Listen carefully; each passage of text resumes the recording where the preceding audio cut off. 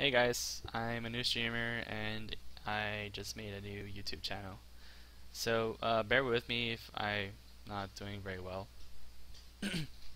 But basically what I guys want to show you guys is the streaming tab that Hauppauge gives you, which is the HD PVR2 Hauppauge. So basically what you want to do first is the easiest step is install your Hauppauge to either your consoles or your PC. I'm currently using mine on my PC because I want to stream with League of Legends, and apparently my processor is not strong enough, and I need to buy a new one, which I cannot afford. So I bought a Hauppauge, and this thing is so smooth and so clear. You guys are gonna be really surprised. So once you guys finish installing your Hauppauge with the components and the HDMI's and the USB port into your computer and all that, blah blah blah. What you want to do is you want to install the driver. The driver can be located on Google. All you have to do is type in HD PVR2 download. And basically it's going to be this one. It's going to be support for HD PVR2 Hauppauge. The mistake everyone does is they click the first download. The first download is for installation CD Hauppauge, which is this they supply you with in that damn box. This CD is completely useless. Do not use it because it does not work. I beg you. Okay? Don't use a CD. So yeah, since everyone makes that mistake, they don't scroll down to see the second one, which is the HD PVR2 Windows driver version. This is the one you want to click. Once you click this one, it's say that it's downloading at the bottom left corner, and then once you open it, it's give you like the Hauppauge options, right? It's to tell you what driver you want to download it on, and then it's to ask you what platform you're using. Platform, I mean as in your gaming tools, as in are you using a Wii U, are you using a PS3, PS4, Xbox One, Xbox, or PC. I'm currently connected to my PC because I want to stream leagues. But I know a lot of you want to stream live with your Hauppauge, right? With console games. I got a lot of people that want to play stream Smash Brothers, and I'm a big fan of Smash Brothers, by the way. So I know how a lot of people feel. A lot of people don't like OBS because I know, like me, a lot of people's processors can't handle the performance, and it keeps chopping or lagging or some issue with delay. So basically, once you get into the options, click what platform you want and finish up the download. Once you finish the download, you're gonna get the Hauppauge icon. It's called Hauppauge Capture. It's a big red dot. You can't really miss it, you know. So once you open it, you get this. You get 5 tabs. You get Capture, Edit, YouTube, StreamEez, and Settings. The tab you want to use is StreamEez because you guys want to do live, right? So for the settings for StreamEez is the first drop down is HD PVR2 Gaming Edition. This will always be there because you don't have any other options.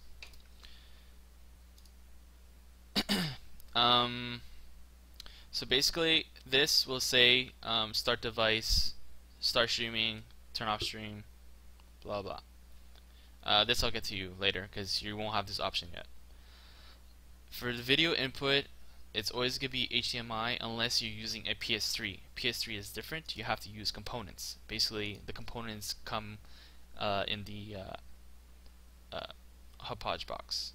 Audio is also HDMI. Line is for, I believe, PS3. I'm not sure. I didn't test that yet because I don't use PS3. For the mic input, obviously you choose what microphone you're using. I have the webcam and I have Realtek. Realtek is also, I have a speaker one that is like not a headset one, obviously. Game setting, this is the sound of your game, how loud or how low do you want to be while you're streaming. This is, I would say, one of the most important, because if you're playing, for example, a shooter game, you know how gunfires are extremely loud when you play. this you want like a little, you want to touch this up a bit. Do some streaming tests and see what the volume sounds like. Voice, obviously, that's your voice when you're talking into your microphone. There's a lot of problems with this actually. I found out one problem. Uh, I had my the voice about halfway, and when I was doing a test stream with a friend, he said he couldn't hear my voice, or like I sound like a mouse. I couldn't figure out why, but like I increased this to maximum and I was still sounded the same. He says, "No, dude, it's either your microphone is broken or like the StreamEez is a piece of crap. Like, you know, your voice, you can't be heard." A lot of people had this problem, so please, like, this is an easy way to fix it. Well, I think one of the easiest way to fix it. At your bottom right corner, you're gonna see like your volume speakers. All you have to do is right click, hit playback devices.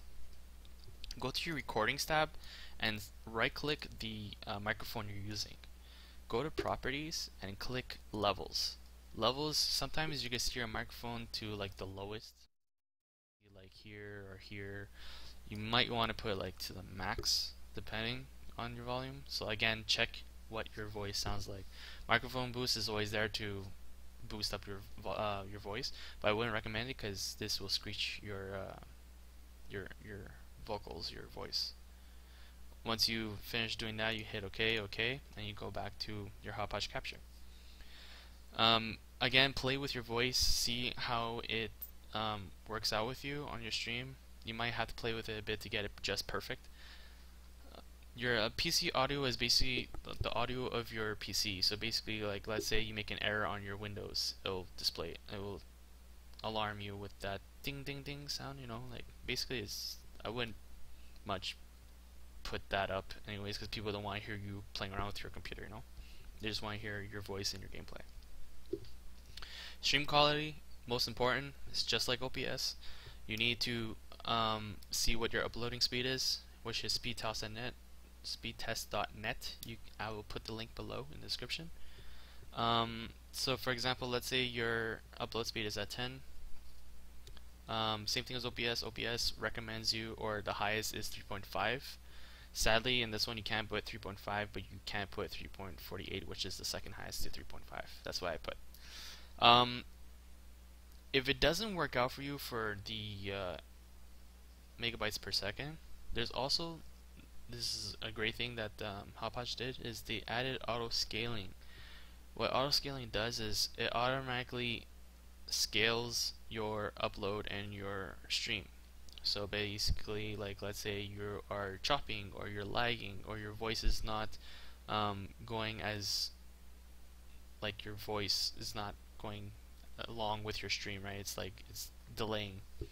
This will automatically fix it for you, which I find is amazing.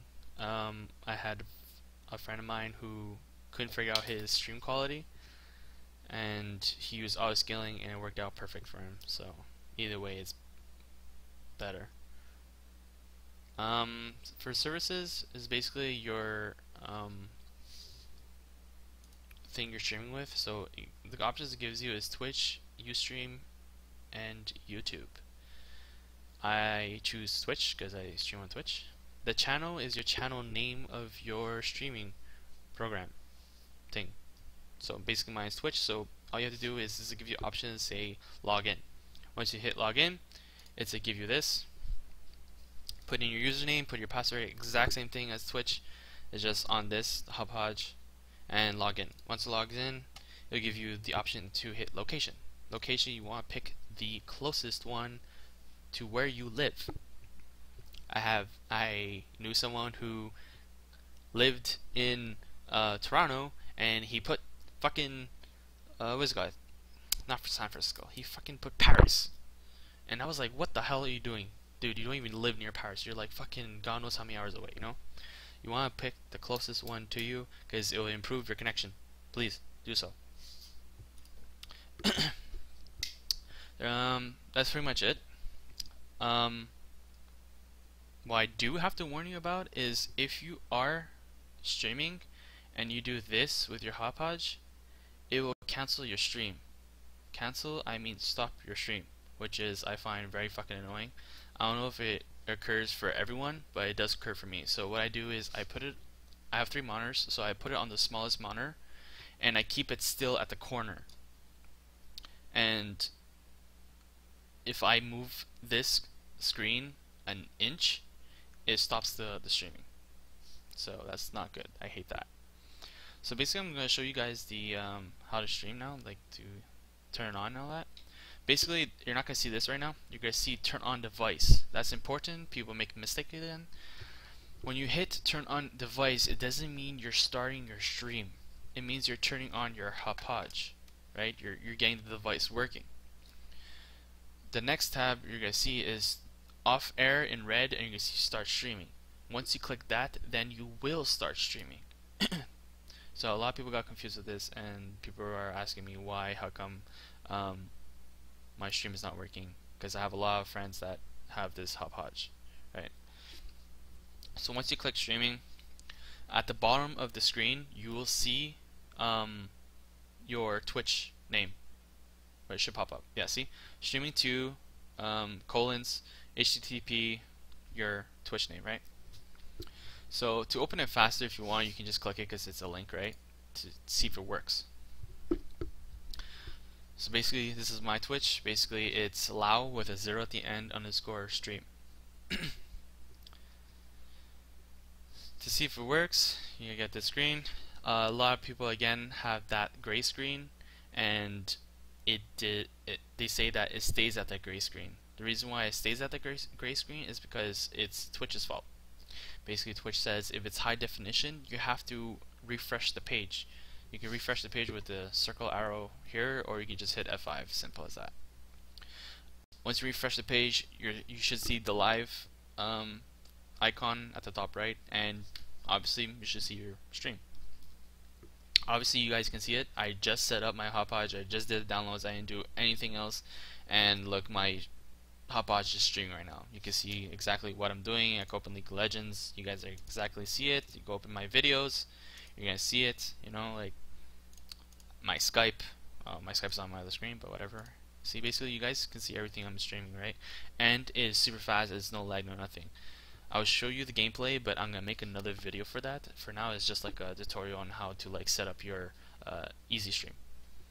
So basically, I think that's pretty much it that I want to cover with you guys.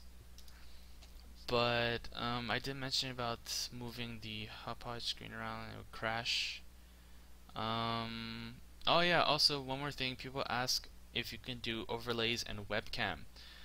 Sadly, you can't, because the Hauppauge is only for video capture. It was never meant to stream. Hopefully in the future they do add those options, but for now it's only for gameplay. So easy stream didn't even exist about a year or two, right? It was just capture, edit, YouTube, and settings. There was never easy stream. A lot of people ask me if you go in settings, there is a webcam settings, but that works, but it only works for capture. It doesn't work for easy stream. I tried it. I tried a bunch of ways to try and get it to work, and it does not work. Sadly. And I think that's pretty much it that I wanted to cover with you guys. Yeah, I can't think of anything else, but anyways, if you guys have any questions, or if you want me to explain something even better than I did, this is actually my very first video for YouTube. Please leave me a message or a private message, and I'll try and get to you as soon as possible. Hopefully you guys can hit the follow or subscribe button and help me out. Hopefully I did well in this video, and I want to thank you guys for watching the tutorial. And that's pretty much it. Thanks guys. Later.